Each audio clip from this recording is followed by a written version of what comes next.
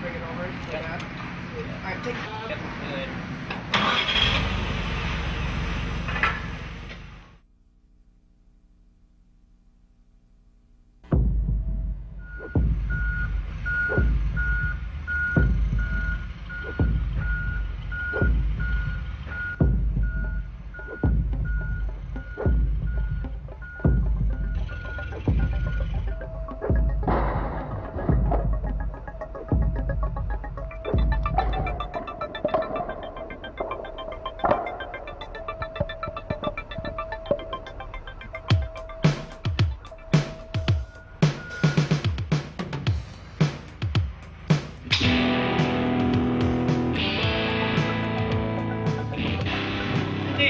You okay? I'm alright, but I think the fire.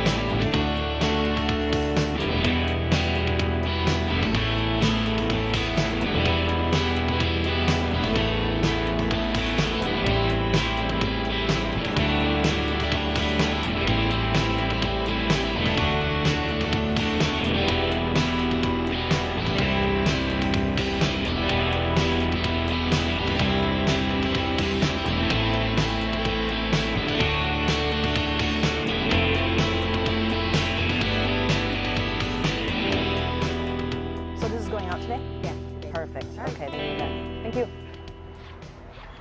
Accidents happen, and it's human nature to want to help when someone's hurt. But did it occur to you that our forklift operator, let's call him Bob, might actually be in danger if he aids his injured coworker? That's right. There's a potential for harm here that's too small to be seen by the naked eye, but it could change Bob's life forever. Bob could be exposing himself to bloodborne pathogens. Bloodborne pathogens are bacteria and viruses that live in blood and other body fluids. You can't see them, but they can cause devastating diseases like hepatitis B, hepatitis C, and HIV. Diseases that can make you very sick, or worse. Tens of thousands of new hepatitis B, hepatitis C, and HIV cases are reported every year, and a significant number of them happen after an exposure incident in the workplace. It's frightening but true. Anytime or anywhere you come in contact with someone else's blood or body fluids, you're at risk of a potential exposure. Bloodborne pathogens can have long-term serious health effects for anyone. It's important to protect ourselves against pathogens in the workplace because many of the diseases can cause serious consequences with our health. Example, you can have liver damage that can lead to eventually death.